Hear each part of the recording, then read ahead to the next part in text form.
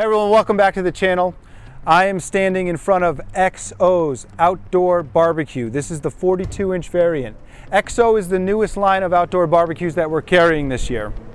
They are produced by the company that formerly distributed Lynx grills. So what they did is they were able to take all the Lynx specifications and make a grill that's going to be the same specs and dimensions and come in at a lower price point. So let's take a look inside and show you the features and see what you think.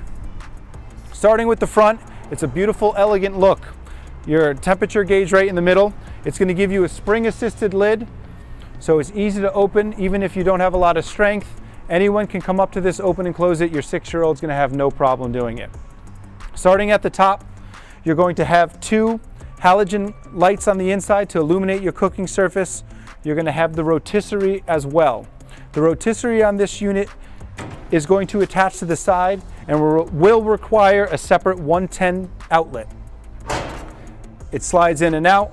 The motor slides in and out, so you could safely store it away when you're not using it.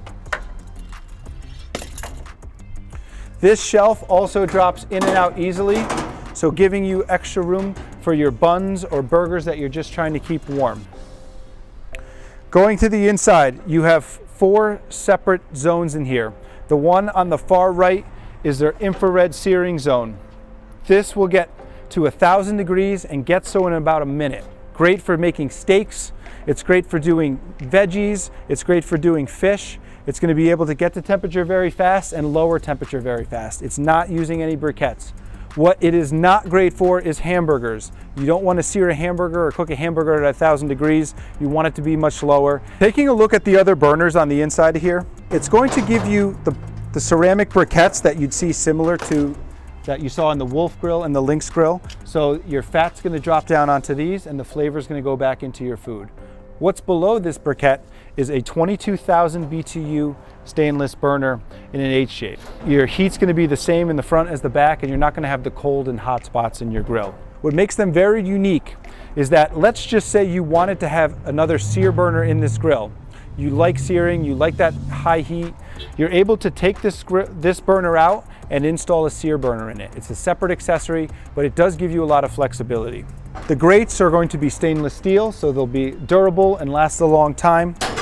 Since it does come in at a lower price point, it's not going to use the same electric or 9-volt ignition that the competition use. This does have a switch on ignition, so it's manual ignition. It's called the flamethrower ignitions. It's going to be very reliable. You're not going to have to worry about power. If you don't have power, it's still going to work.